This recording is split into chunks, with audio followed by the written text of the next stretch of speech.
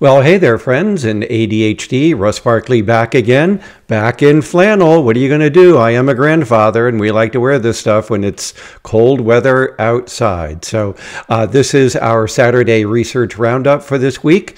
And as always, we begin our research roundup with a dad joke. So here's this week's dad joke for you. Why did the koala bear get the job? Because he was qualified.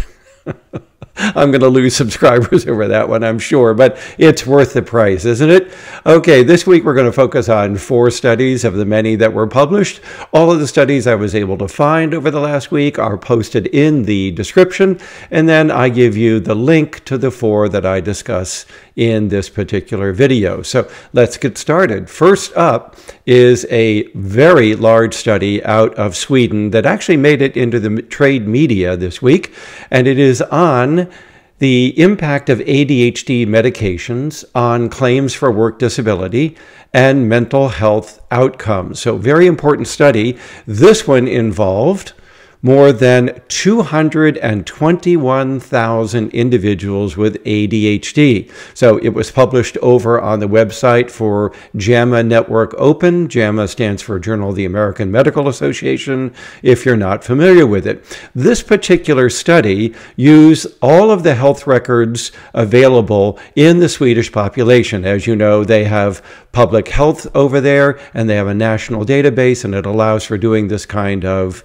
very large-scale research. So this study was specifically looking at the impact of taking ADHD medications, particularly the stimulant medications. Over there it's usually amphetamines, and whether or not individuals had been hospitalized in a mental hospital, also whether or not there had been a non-psychiatric hospitalization, and whether there had been any suicide attempts and deaths by suicide. So we're comparing on and off medication on these particular outcomes. So what did they find? As it says here, out of this total of nearly 250,000 people with ADHD, they found that methylphenidate was commonly given, as were the amphetamines. About 68% took methylphenidate, and about 35 to 40% took the amphetamines. So I stand corrected on what I said at the opening. This was mainly a study of methylphenidate, but they looked at the impact of these stimulant medications on those outcomes, and here's what they found.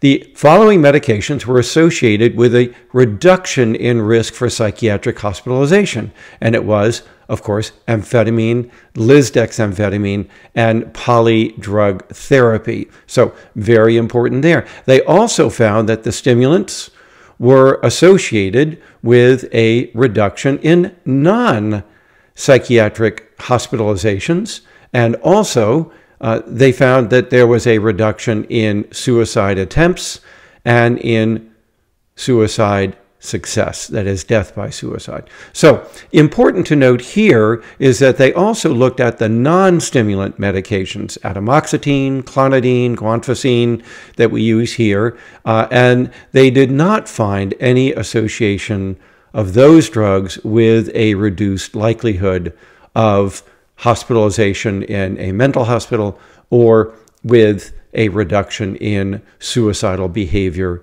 or success. But they did find that the stimulants were associated with reductions in those outcomes. So a very important nationwide study here, once again showing the importance of medication in reducing risks in people with ADHD. Last week I covered the reduction in risks for mortality, all-cause mortality, mortality by accidental injury as well, showing that there was a substantial reduction in the risk of death as a consequence of taking medication if you had ADHD. So again, very important study there. Let's move on and take a look at the second study. This one comes out of Korea, and it's a meta-analysis of studies looking at the pragmatic speech abilities of people with ADHD. Most of this research is done with children. The authors found 19 studies that they were able to include in their meta-analysis,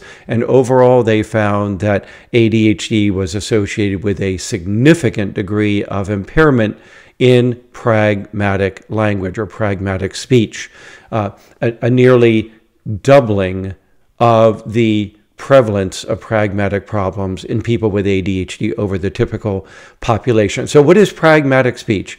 It's the use of speech to accomplish a goal, whether we're talking with other people, whether we're trying to explain something to others, whether we've been asked to stand up and give a report in class or describe what we might have read over the weekend or in last night's homework. It's this attempt to organize language for the sake of accomplishing some sort of goal, hence the term pragmatic. And we've known for years, going back to the 1960s, that ADHD was associated with a variety of expressive language problems, primarily in pragmatic abilities. And this review is just the icing on that cake, looking at all of those past studies and showing that there's a significant problem with goal-directed speech and its organization in people with ADHD. So shout out to our Korean colleagues for doing a nice meta-analysis there. The third study was in the Journal of Affective Disorders, and this was done by researchers over in Italy. So we've got quite an international representation today in this research review. And this was examining adults with ADHD and their risk for substance use disorders. Nothing new there. We've covered this many times on this channel.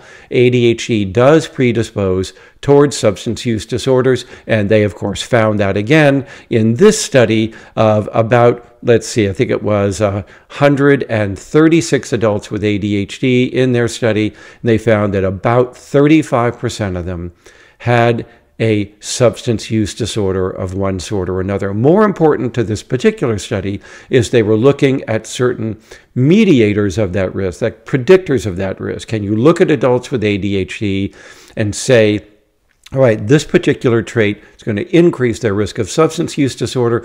What they found is that irritable temperament was much more associated with the risk of an adult with ADHD moving on to a substance use disorder. So interesting that irritable temperament would be linked with risk of SUDS. It's important, however, to point out it's just correlational findings. The irritable temperament could actually be a consequence of the use of substances, but it's also possible that it's a mediating characteristic of that risk. They also found that besides irritable temperament, that frequent school failure, legal problems, and lifetime suicide attempts were also highly associated with the substance use disorder in adults with ADHD. So those might be other risk factors, either predisposing towards substance use, or again, the opposite could be true. Substance use disorders are leading to these other difficulties that I've mentioned. So once again, I always caution you, correlation is not causation. These are correlational results, but they suggest that there's some degree of relationship between irritable temperament and substance use disorders in adults with ADHD. Okay, last up, another international study, this one out of China.